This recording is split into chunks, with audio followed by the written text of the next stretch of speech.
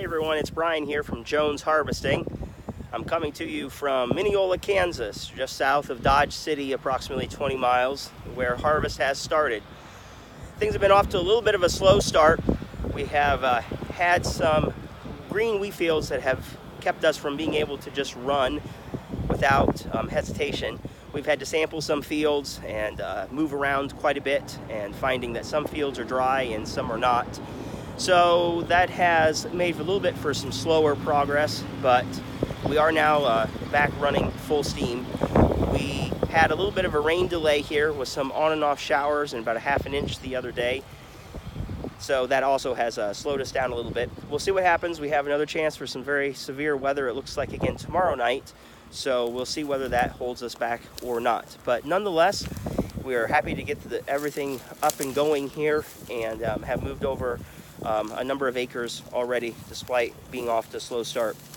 The wheat here is as expected. It's not very good. It's a little hard for you to see probably, but it's only about a foot tall. It's quite thin as well. There are many uneven spots, which has caused for some uneven ripening. So that means some green heads still in here, mixed in with some very dry heads, which has made it a little bit of a challenge to always get the moisture down to the level that we want it to be.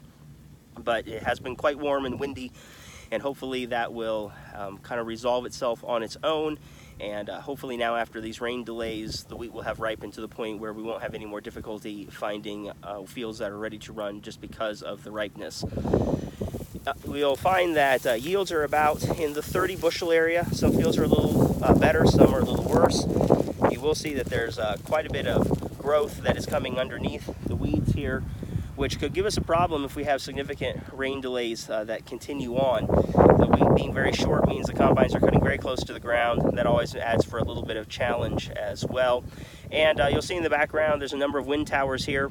The construction projects of those have recently wrapped up, meaning that some of the areas where the ground is compacted and the soil was moved for those projects also leaves some green spots in the wheat that have to be ripened in order for us to be able to go. So it's kind of interesting, but the wind towers do actually hamper our ability to always get everything blended off and dry a little bit. But that's the way that it is.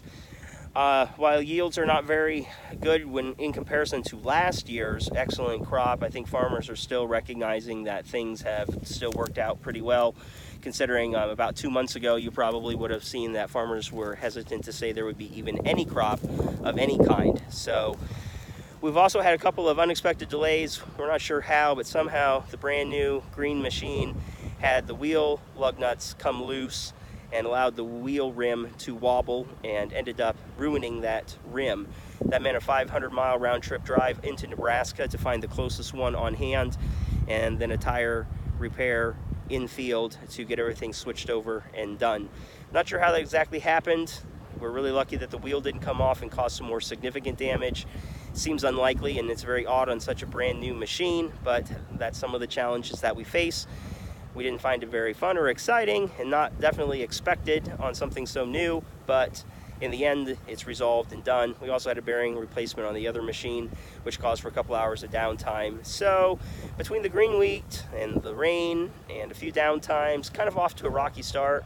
I personally seem to have picked up some type of a head cold, so that's not so swift either. But we will continue to march on here, and we're glad to be harvesting as well.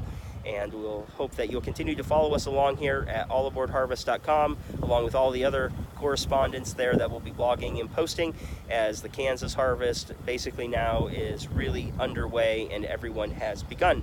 Until then, we'll wish you well, and we'll see you next time.